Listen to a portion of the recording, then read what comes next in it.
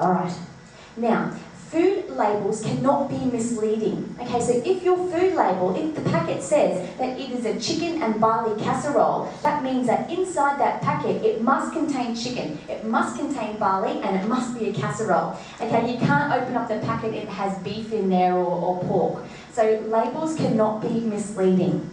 And then finally, of course, there are food additives in food now.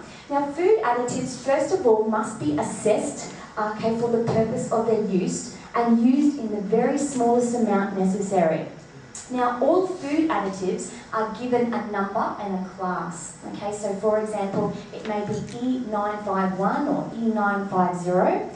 Okay, and basically it's a universal numbering system, so you can go anywhere in the world and you'll be able to tell what additive is in the food. Now, of course, there are good additives and there are bad additives. We'll cover that a little bit later, but it's important to know that good additives are things like vitamins and minerals.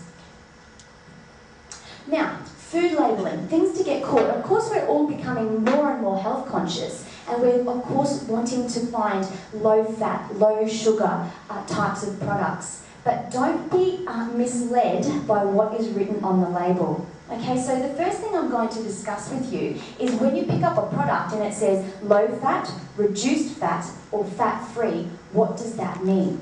Okay, so here are all the numbers. If something is low-fat, it means that it has less than 3 grams per 100 less than 3 grams of fat per 100 grams. If something is reduced fat, it simply has to be less than 25% of the original version. And if something is fat-free, it has to have less than 0.15 gram per 100 grams. Okay, so that's fat. It's important to know that just because something says it's low fat, it doesn't mean that it's particularly healthy for you and you can eat as much of it as you like. And in a few minutes I'll show why. Okay, also, just so that you know, low carbohydrate has to be less than 10 grams per 100 grams. And finally, my last message about this labelling is that be very careful if you pick up a product and it says that it has no added sugar. Okay, something like an orange juice that has on the label no added sugar doesn't necessarily mean that there's no sugar inside it, because of course we know that orange juice is made by squeezing lots of fruit, and of course fruit has sugar in it. If a label says it has no added sugar, it simply means that at the point of manufacturing it, that no sugar was added then. Okay, but of course it still contains sugar. So just be very careful with your labelling. I'll show you what to be looking for when you read the nutrition panel. Okay, this is one of my, just to show an example of what I'm talking about with low fat versus normal fat. And I've used the example of milk. So on the left-hand side I have full cream milk, on the right-hand side I have low fat. Exactly the same brand. Okay, so as you can see, the serving sizes are exactly the same, so that makes it okay to compare them directly. Now the calories, even though it's low fat, there's not much difference in the calories between the full cream and the low fat milk. But of course, the low-fat milk has much less fat than the full cream. But I will take your attention to the fact that in the low-fat milk, it does contain double the amount of carbohydrates. Now, what is a carbohydrate? Carbohydrate is a sugar. And what happens to sugar in the body that if it's not used up? Any excess sugar is converted and stored as fat. Okay, so just because something says it's low fat doesn't necessarily mean that it's particularly healthy for you. So what you should be looking for, it's very hard to know all the facts and to remember all of this. So very simply, I've highlighted in red what you should be looking for. You should be looking for, in per 100 grams, more than 3 grams of fibre. If the product does not have fibre, then what you should be doing is adding additional fibre, and you can do that with salads or vegetables. You should be looking for less than 2 grams of sugar per 100 grams, less than 3 grams of fat, and also less than 200 milligrams of sodium. Okay, so that will give you a good idea of what to be looking for. Now, at the X and Do program, at the X and Do system, we promote a protein-dominant diet. So what we are looking for is that when you pick up and you read a nutrition panel, you should always be searching for products that have a higher protein content than carbohydrate. And just so that you know, very good levels of protein is greater than 5 grams per 100 grams. So I can see a few of you scribbling down all of that information. If you do need to ask me anything about this slide, you can come and speak to me at the end of the session. I'm going to move on now to one of our products to highlight, to go through all of those things. Okay, so this is one of our Exendu lamb kormas.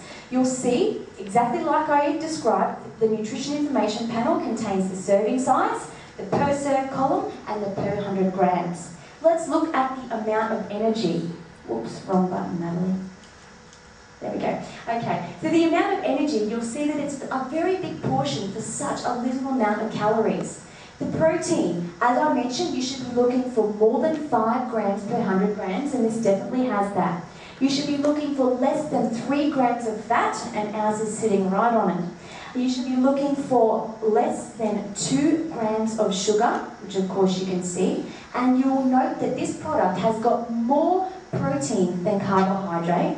And finally, the sodium is less than 200 milligrams. So this is a great example of when you pick up a food product, what you should be looking for. Okay, for any allergy sufferers out there, you should already know by now that you have to read the food labels very, very importantly to look for any possible allergy triggers for you. Now, most products will either highlight or actually write out any possible allergy triggers in their food. Now, people can have allergic reactions to things like nuts, to soy products, to dairy, to fish, to gluten, okay, and you should be reading those on the labels. Now, if you didn't know this, there are some additives in food that when they are added, they have to have a health warning associated with them on the label. Okay, so anything that has got aspartame, or aspartame, however you say it, that is the number E951. Anything that has aspartame in it, down here, has to have the label that says contains phenylalanine, which can cause severe allergic reactions. Also, anytime you have caffeine in a product, it has to have the amount of caffeine, or at least have it listed that it contains caffeine. And also, if anything has guarana in it, it has to be listed that it has guarana. Alright, to the food additives. Now, if you remember a few minutes ago, I was talking about food additives, and they're all given a number, and the number is universal. So right throughout the world, it's exactly the same numbering system. Now, I can't remember them, there's hundreds and hundreds and hundreds of them, so don't feel too bad. But what I always do is I always make sure that any product that I get, I do a lot of research into it. And the internet's wonderful for this these days, or I can help you. You can understand the food additives in your food. Now, I've just highlighted with my little red pointer here some numbers in an ingredients list. So for example, soy lecithin has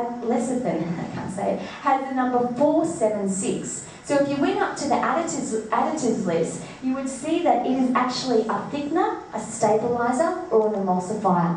Okay, and now down to the last one, the raising agent, number 500, you'll see up into the additives list, it is an acidity regulator or an anti-caking agent. So basically the number, that's the purpose for the number.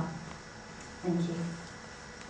Okay, so there are good additives and there are bad additives. Now here's some of the good. Most products will actually, or they can put probiotics in them. Now probiotics are great for digestion. Okay, this is a wonderful additive that you can have. A lot of products are now adding fibre because you need to increase fibre in your diet, and fibre helps you to, of course, go to the toilet, it helps you to stay feeling full, and it also helps to reduce cholesterol. You can put antioxidants in food. So antioxidants, if, for example, lycopene can be added to a food product. And lycopene is the red pigment that's found in tomatoes, and it has been shown to reduce the risk of prostate cancer. Also, essential fatty acids like omega-3 is a food additive, and also any protein and amino acids are food additives that are good food additives. That's the good, and now to the bad.